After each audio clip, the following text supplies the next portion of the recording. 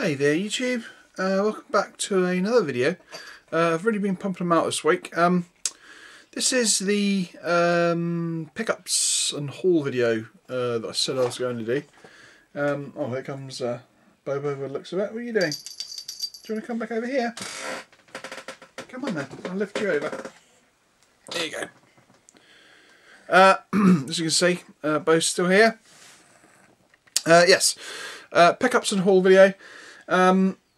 This is all the stuff that I've picked up over the last, well, probably dates from like late December. Some stuff which kind of, well, I mean, I ordered it in late December, but it didn't actually end up coming until sort of later in January. One was due to a Royal Mail mess up, which I'll go into a little bit more detail on as I get to it. And another which was a pre-order from back on, I think it was actually back in sort of late November, I think it was actually. Maybe even a couple of weeks before that. Which finally came through about 3 weeks ago. So that took a little bit of time. Without further ado, we'll go down to the desk and I'll show you the massive amount of stuff that I've picked up. Way more than what I'd normally pick up in an average month. But lots of variety. So, I'll catch you in a second. Okay, welcome down to my desk here, and we're going to go through all the loot that I've picked up over the last, say sort of 6 weeks, 6 weeks or so, maybe 7. So the first thing, I'm not going to do it in any sort of order really, but the first thing is a big thank you to Karen from the Michelangelo channel, who was kind enough to send me a couple of sprues for Cruel Seas.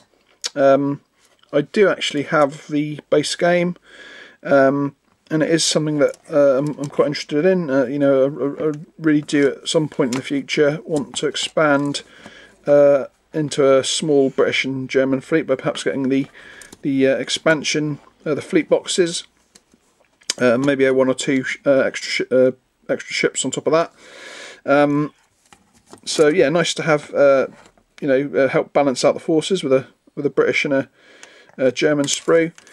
So much appreciated, and yeah, go and check the Michelangelo channel out. It's very cool. So that's that out of the way. I'll just put that over there. The next thing, here comes Bobo. What are you doing? Can always tell whenever I'm doing something, Bo has to come and check it out. Okay, we're going to get back to the video girl. There you can actually see my Cruel Seas. I tend to keep they do actually fit into the box, so that's where I'm going to keep them. Okay, next up we're going to go on to, I suppose this could be classed as maybe the biggest pickup of the period. Really, this should have come earlier. It's basically the new version of Blood Bowl. I've had this. I only had this for like about 3 weeks. I originally ordered the game when it came out for pre-order back in sort of I think it was mid-November. But the second item, I ordered it from Goblin Games, mainly because you know, obviously my first choice was to go to Wayland, but for some reason Wayland were late at putting this up for pre-order on their site, and me being slightly worried that I'd miss out on the pre-orders because they only have limited numbers, I decided to go to the next best place, which was Goblin Games. Basically, so I ordered this, got it for a fairly good price. I think the Wayland Games, when they did actually finally get it up on their site, actually had it for about £1.50 cheaper. but it's still a good price. You know, sort of almost 20 odd quid off. It's pretty good. Yeah, so I pre-ordered it, and I ordered it because I think it's £79 you got to go over to get free postage. I decided to order another item, and so I thought, well, I actually spent ages looking, and I couldn't find anything. And in the end, I thought, well, okay, bottom of the barrel time. There does happen to be a particular figure from the Walking Dead All Out War booster packs that I really want to get. And it was, I think it was like £11 or something like that. So it's like just the amount that I need. I think I need like £10 or more to actually get the free shipping. So I thought, yeah, that's there's absolutely nothing else I want to get. This is the right sort of price range. I'll get that. So it turned out that this thing was out of stock, and of course, in typical style, it took them until the middle of January to actually get it into stock again. Because I think they were out of stock everywhere. I think they had to. I think Mantic got a new shipment in from China sometime in early January, and obviously it took a few weeks for them to filter out to their suppliers, I guess. So yeah, glad to have it. I am quite a big Blood Bowl fan. But I'm not going to bother going into it for now, but that's quite a nice, I'm glad to have it, and it's the first sort of Games Workshop thing that I've brought since the 90s. Okay, on to the next thing. Let's go for some Dead Man's Hand stuff now. So basically we have another gang, and we have a couple of loose figures. Now there was a bit of a story behind these guys. I ordered these I think it was the 28th of December, and I know for a fact from all the other things I've had from Great Escape Games that their orders come pretty quick, generally within 2 days. So I was kind of, but I thought, well, you know, the Royal Mail was backed up with all sorts of undelivered parcels and stuff from earlier around Christmas. I thought, well, you know, it's going to at least be an extra day or two for this to get through. So eventually, after, I think it was after 3 weeks, they still hadn't turned up, and I thought, well, hello, they've got to have gone missing, because there's no way that this, you know, that their backlog could be that bad. And it was only a really small package as well. So I basically contacted the company, and they ended up doing an internal tracking search, and it turned out that on the 31st of December they tried to deliver it, and I think it was a Saturday. I was definitely up, because that particular during the sort of the winter months, I tend to get up a little bit later because it's cold, and also my energy saps quite quickly during the cold weather.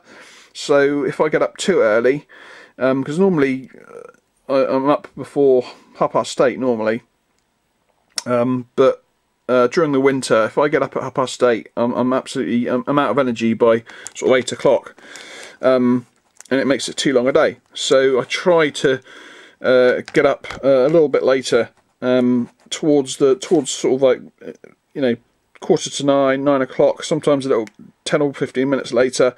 But of course the big trouble is that it actually takes me ages to actually get dressed and ready to actually sort of start the day. So you're looking at at least an extra between half an hour to an hour on top of that. But again, I was awake. My bedroom's in the front of the house, so if I heard, you know, I'd hear the doorbell go, or I'd hear a van pull up. Nothing. And they'd supposedly tried to deliver this. So luckily, I applied for a redelivery, and it was finally delivered. But they never actually left a card to say that they tried to deliver it, so I never knew. So I thought that was a pretty poor show by the Royal Mail on that particular occasion. But eventually they came. This has always been one of my favourite gangs from the very first time I went to their website and looked at the different gangs. The reason why I didn't get it before is because my other gangs, I actually ended up getting in like a deal. So if you've got my gangs, my pile of gangs here. So we have, again I've shown these before, so we have the Renegades, the Cavalry, the Pinkertons, these are Desperados, and they're obviously the 2 boxes that came in the starter set. So I thought, I bit the bullet and thought, yes, I'm going to get the Daughters of the West, because they're literally my favourite gang, and they're very, very cool. So I picked those guys up, and there's a quick picture of them. I think they're really cool figures. So that is Dead Man's Hand, Daughters of the West, and also I picked up a couple of loose figures from their single figure range. So we have this guy here. I think he's called the Faceless Man, but he's kind of based on a character called Jonah Hex, and he is very cool. He comes with a playing card and his special rule card. And secondly, we have a character called Dolores Wood. Now, I'm not 100% sure exactly who this character is based on. I was kind of, when I first saw her, I thought, oh, maybe she's like based on the character from the sort of the main female character from that series called Godless, which is a really cool Western show series. If you've got Netflix, I'd definitely suggest checking it out. It's basically about this town, this small town, mining town, and there was a massive accident, and almost all the males of the town all got killed in this mining accident. So all that's left is basically their widows and other women, and it sort of culminates in this massive gunfight at the end, which is basically, like, again, practically all females defending their town against the bad guy, and it's an absolutely amazing shootout. I think I watched it like 3 or 4 times in a row, that particular shootout, because it was so cool. And just looking at this particular figure kind of reminds me of her. But then again, on the flip side of that, I think it could also be possibly modelled on the one of the leads from Westworld as well, and that's probably more likely who it's based on. This particular character doesn't have a playing card as such, but she does have special rules. Yeah, a very cool character figure, as you can see there. So that's Dolores Wood. So that's the figures side of Dead Man's Hand out the way. Now the final thing for the Dead Man's Hand section is I actually picked up some terrain.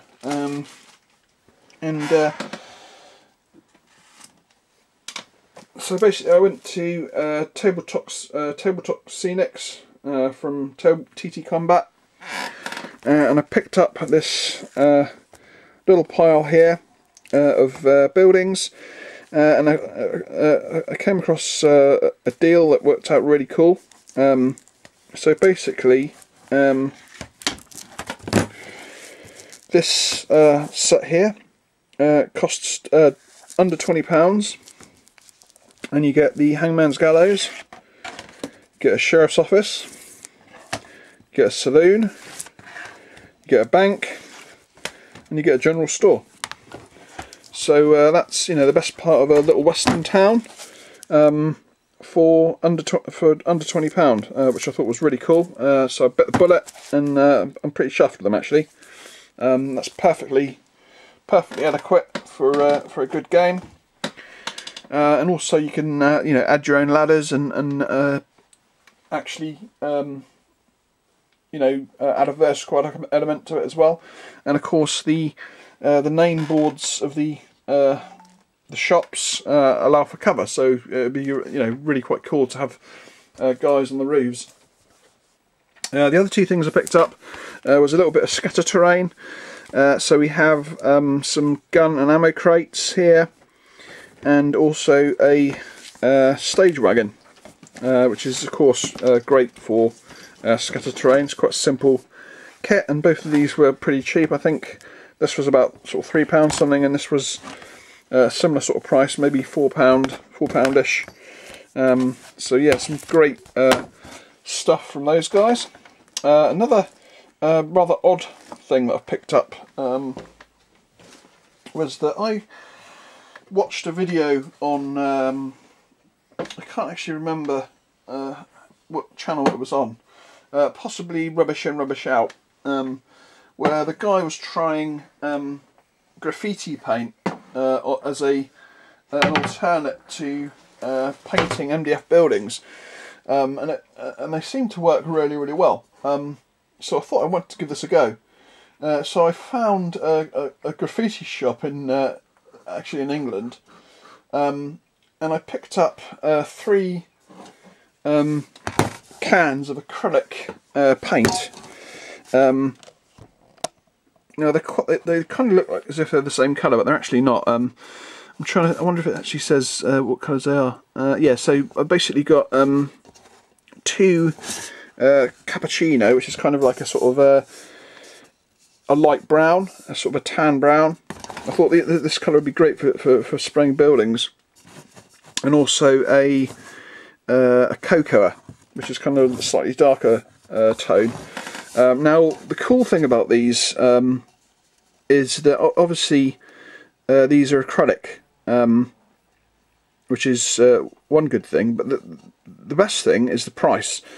Each of these cans was under £3, which is pretty cool if you think about it. It's a lot cheaper than hobby paint, and you can actually get a wide range of different types of paint. I think even though these are acrylic, I think you kind of obviously need to wear a respirator when using them.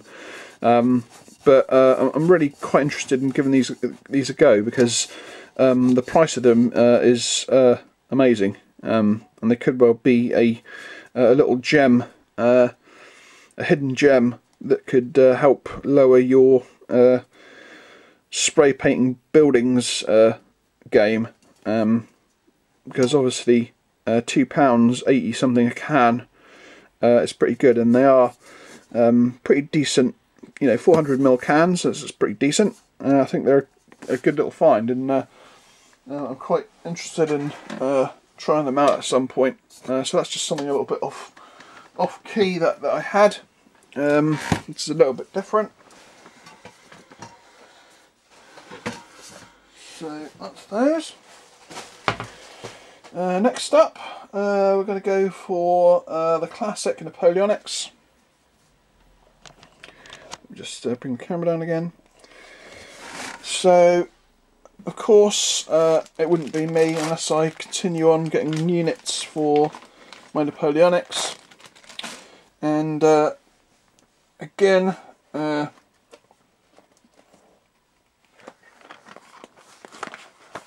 I have a bunch of stuff in. So as you know by now, if you've watched any of my last recent videos, basically my project is more or less coming to an end. I'm basically 1 unit away from finishing every part of my project. So this particular bunch of stuff here from Perry's, which actually came yesterday, is a regiment of light dragoons, and they're in the same. These are in sort of a charging pose, and they follow the same sort of style. So we have a command group.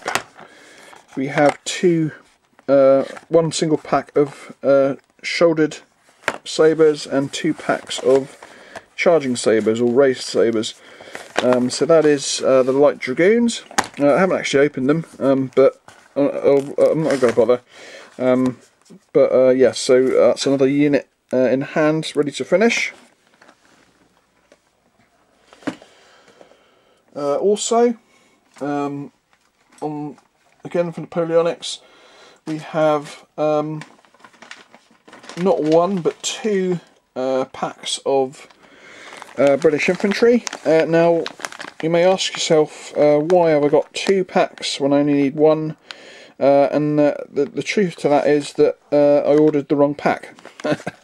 So what I was after is I wanted my last pack to be a firing pose, because you know, my idea of this project is not only to build particular divisions up or unit brigades up, but also to actually have to use as much metal as possible and have as many different types of either companies figures or pose figures. So I'd kind of made my mind up that I wanted to have a firing pose for the final unit, because I'm really not a fan of charging, and I already had advancing. So I thought, yeah, you know, I'm going to order them.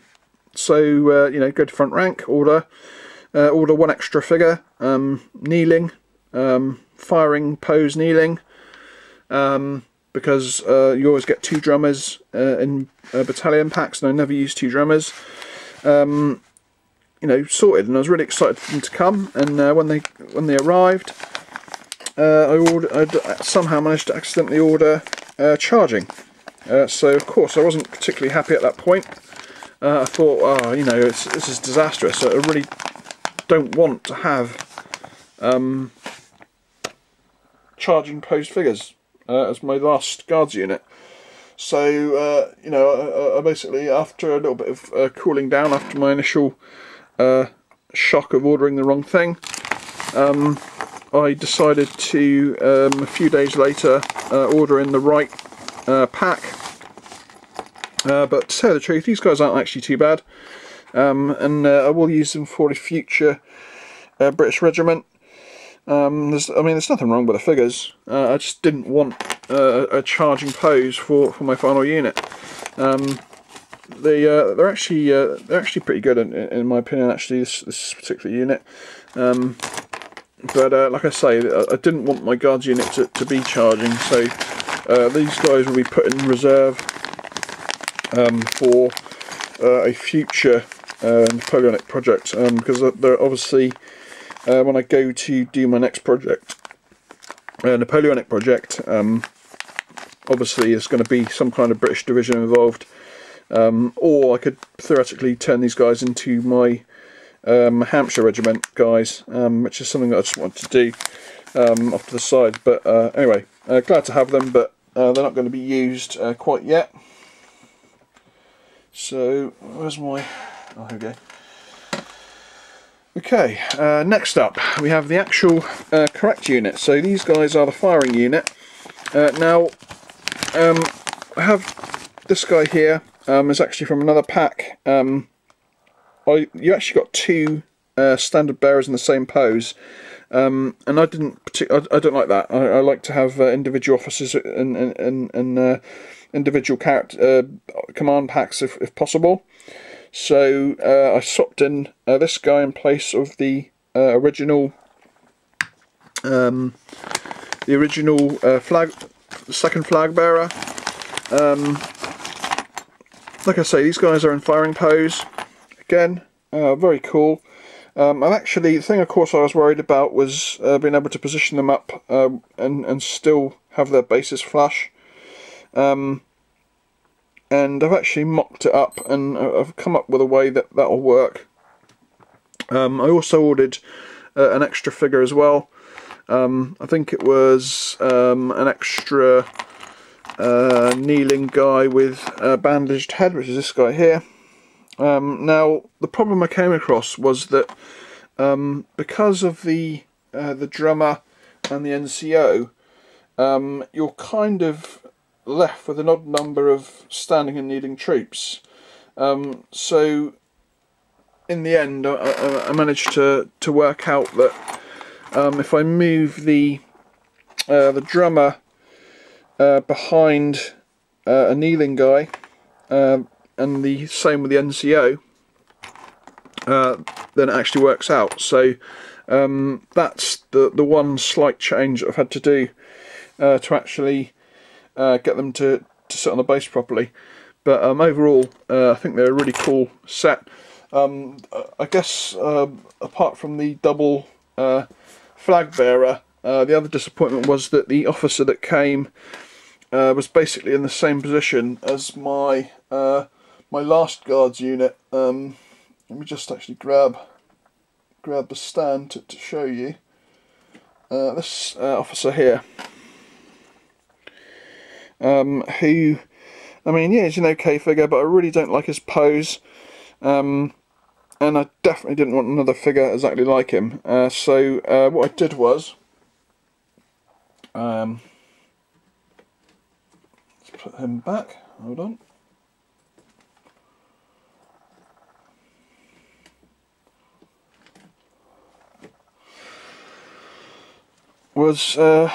I converted them. So basically this is how that the officer is going to end up. I think it looks a lot better.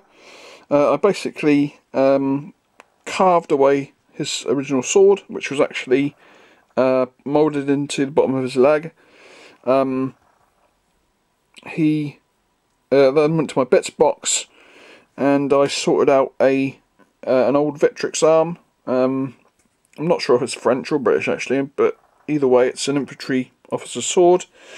Cut the hand off, of course, with the now slightly stubbier sword because the actual tip broke off. Cut the hand off, and I used these long-nosed pliers to bend his arm up, and then I reattached the plastic hand with the sword, and I think it makes a much better officer. And of course makes him unique, which is what I want.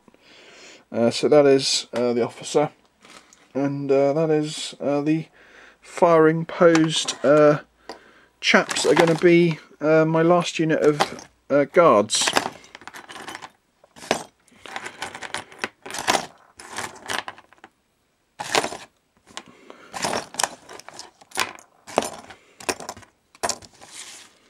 Just put these guys away. And of course I did have the extra guy to replace the second drummer.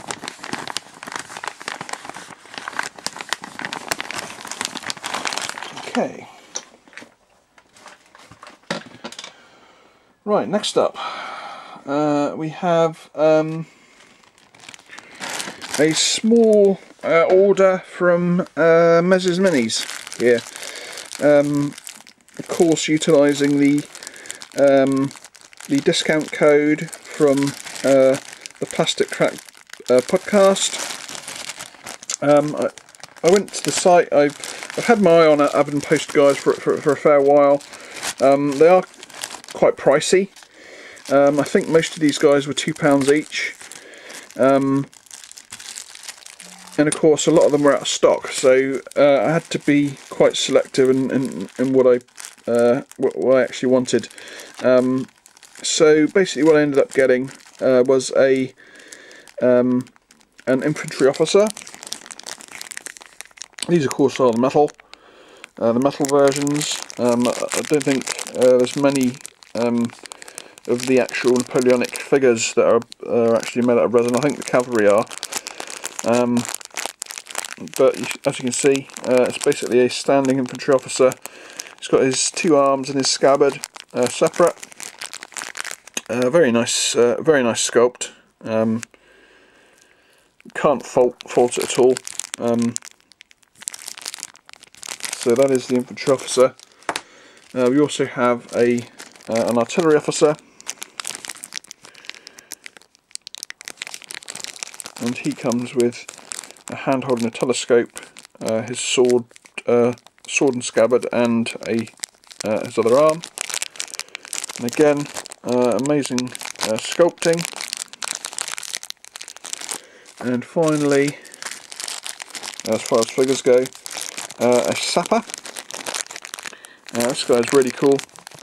He comes with his front of his apron, his backpack, his sapper's sword and bayonet frog, and scabbard, and also his musket or carbine, and also the axe, which is actually positioned to slide behind his backpack, which is really cool. So I think this figure will be really cool, and of course he'll just go into like a normal line regiment eventually. So yeah, really happy with those. And now the last thing that I got was a couple of the bronze eagles. Absolutely beautiful little things. To tell the truth, a little bit too small for my liking, because I tend to use front rank eagles, and they're actually quite a bit bigger. But you can see the detail on these, they're absolutely amazing, and like I say, I think they're made out of, it's either brass or bronze, I can't remember exactly which, but they are amazing little things, and of course they're quite pricey at £2.50 each, so I won't be replacing all my eagles with them, that's for sure, but I just wanted to give them a go. I thought when I ordered them I might replace the 2 eagles with my Imperial Guard, but they're just a little bit too small for my liking, but they'll go into, I'll probably end up using them in line infantry, or possibly cavalry, but yeah, very cool. So that's my little order from Mez's Minis. And now the final Napoleonic pickup. You heard about the whole Wayland Games Fasciado with my Imperial Guard cannons. Well, eventually I ordered them from Warlord Games, and they came a couple of days later. So I have at last got the battery to finish my Grenadiers or Pede Division. Happy to say that these guys are made out of metal and not made out of that resin, which is something I was a little bit worried about. I've added some extra figures in to bolster the crews up. These guys, of course, are going to be the Marine Auxiliary Battery, and I came across originally in my Imperial Guard book that shows their uniforms as being basically exactly the same as any other Imperial Guard gunner, with the old the bearskin caps or the bearskin hats. But the French website, Saint Jean or Saint Jerome, whatever it's called, you know the one I'm talking about. They have them wearing normal shakos. So what I did for one of the extra crew that I added was I actually added a because this cannon's being laid up into position. So I used one of the spare guys from my extra artillery crew, who actually has a shako, to actually add to this crew that are all in sort of bearskin type caps.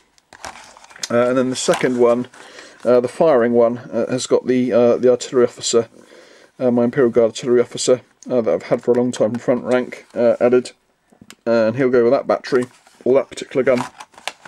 So very happy to have those, and you know, that's now, I've got the stuff in for finishing 3 of the 4 units that I've got to finish. The last being my French Dragoons I've been after. Now I think that the French Dragoons are being a new batch of them must be being made up, because a lot of places are either out of stock or just don't have them. I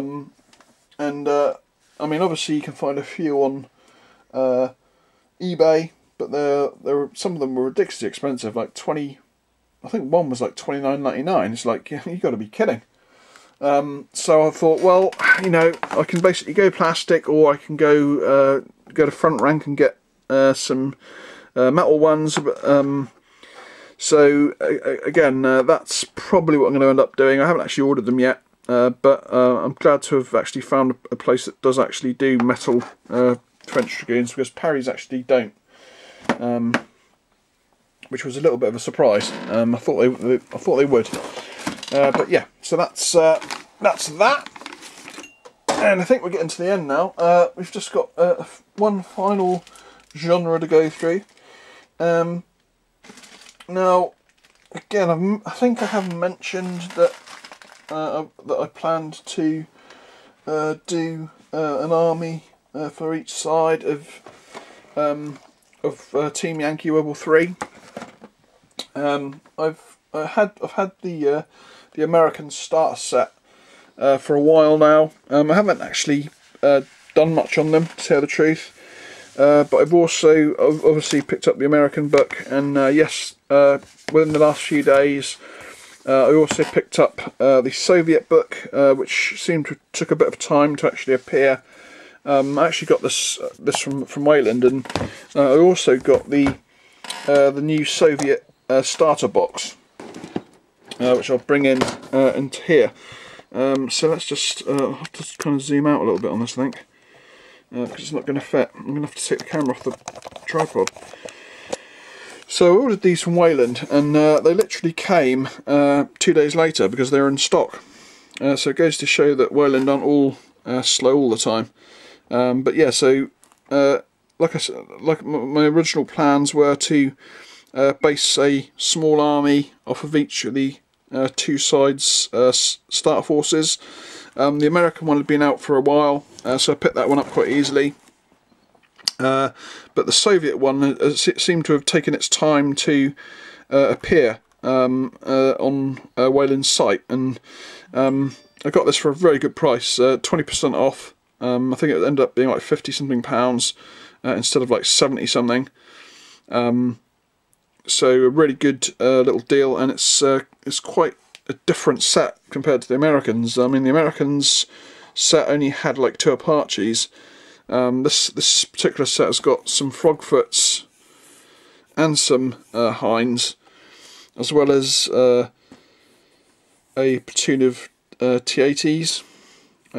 We have a couple of BMP-3s, and we have some anti-tank BRDM-7s, and also a couple of SAM variant. I can't remember their exact designation. What are they called? Not BRDM-7s, BRDM-2, sorry. So we have some Gaskin anti-aircraft vehicles and Spandrel anti-tank variant. And of course also you can turn them into BRDM-2 recon vehicles if you really want. But that's the choice you get out of the sprue. And then that's basically the stuff that you get in the box. So yeah, very happy to have that. Like I say, I've almost got everything that I need now for this project. I've had a little trouble hunting down infantry. I actually I actually decided to get some Plastic Soldier Company Cold War Russians, because the Battlefront ones are more or less out of stock everywhere, and they have to be ordered in, and I didn't really want to wait months for them to actually come in, because I think they're being rebranded as well. So that's kind of adding a certain amount of time to them actually getting things in stock, to the shops getting stuff in stock. Of course, I think I have mentioned these again before, but I'll just bring them up because we're on Team Yankee side. I did manage to eventually get a mech platoon of American infantry, and also 2 Hueys. But I mean, this stuff took about 4 months, 3 or 4 months to actually come in stock. And I think it's more or less going to be the same sort of amount of time, no matter where you order it from, because they seem to be rebranding everything. So I'm sure that most American stuff is probably done by now, I would have thought. But I think a lot of the Russian stuff isn't. So again, if you order stuff in, then you're going to have to wait quite long periods for them to actually get them in stock. So that is that, and now to finish off this massive haul, I have one final thing, which is this book. This is a book I've been after for a long time. I've actually got the by the same author, the British Artillery book, done by him. Now, whenever you tried to hunt this book down before, we're talking like, you know, maybe 4 months ago, 5 months ago, it was basically out of print, and you can only find second-hand versions, and they were ridiculously expensive. But I just happened to check probably about a month ago, maybe a little bit less, and it appears that there's now a revised edition, which is, now I'm not sure if they've actually increased the size of the book and changed the layout, but it's a much bigger book now than what the British Napoleonic Field Artillery book was, and I've got a feeling that the previous printing was the same format as the artillery book. But this book is basically amazing. If you're doing any sort of British Napoleonic infantry, then this book is for you, because it's basically got all the information about every British cavalry unit and infantry unit, and the types, the way that their uniforms changed throughout the period. Now, they seem to go from like the late 17th century going up to either 1815 or sort of the circa 1812, a lot of them. It's got a section on every regiment. It's also got blurb on them as well, some written information, and it's got a really interesting section on the tartans and the Highland regiments, so it gives you like a really close-in picture of every type of tartan, so to help you out with your painting. And like I said, it also covers cavalry, so you have your, like for instance, here's the 1st Regiment of Life Guards, so it covers all the cavalry units too. It's a really good reference book to have, so I was very happy to have that, and that is basically the end of the haul. Like I say, it was a massive haul, lots of stuff for future projects, lots of stuff for finishing off my current project, so yeah, I hope you enjoyed it. I've probably had to do like 4 takes of this video because I kept messing up, or it didn't feel right. Yeah, so I hope you enjoyed it, and I'll catch you all in the next one. Bye bye.